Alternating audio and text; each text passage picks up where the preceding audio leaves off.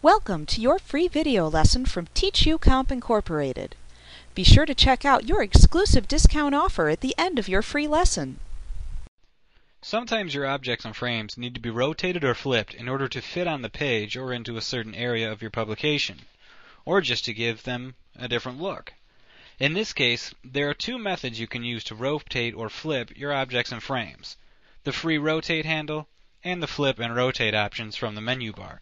To use the free rotate handle, select the object or frame you want to work with by clicking it.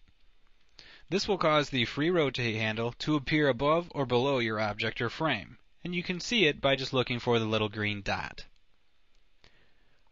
Once you find the free rotate handle, click and drag it in the direction you want to rotate your object or frame. You'll notice a thin dashed line appear while you drag to show you how much rotation will be applied if you release your mouse button. To apply that rotation, simply release the mouse button. To use the flip and rotate options, select the object or frame you want to work with by clicking it, and select Arrange from the menu bar. Then roll your mouse over Rotate or Flip. Then simply choose one of these options from the pop-up menu that appears.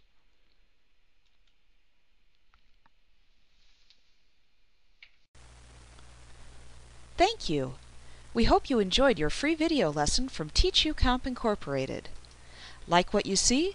Pick up your copy of our complete tutorial today and be sure to visit us at www.teachucomp.com/YouTube for your special bonus offer.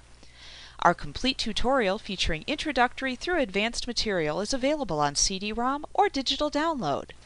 You will receive our high-quality video lessons plus printable instruction manuals in one easy-to-use training package. With over 24 titles to choose from, you'll be sure to find the training you need in Microsoft Office, QuickBooks, Photoshop, and much more. Visit us today.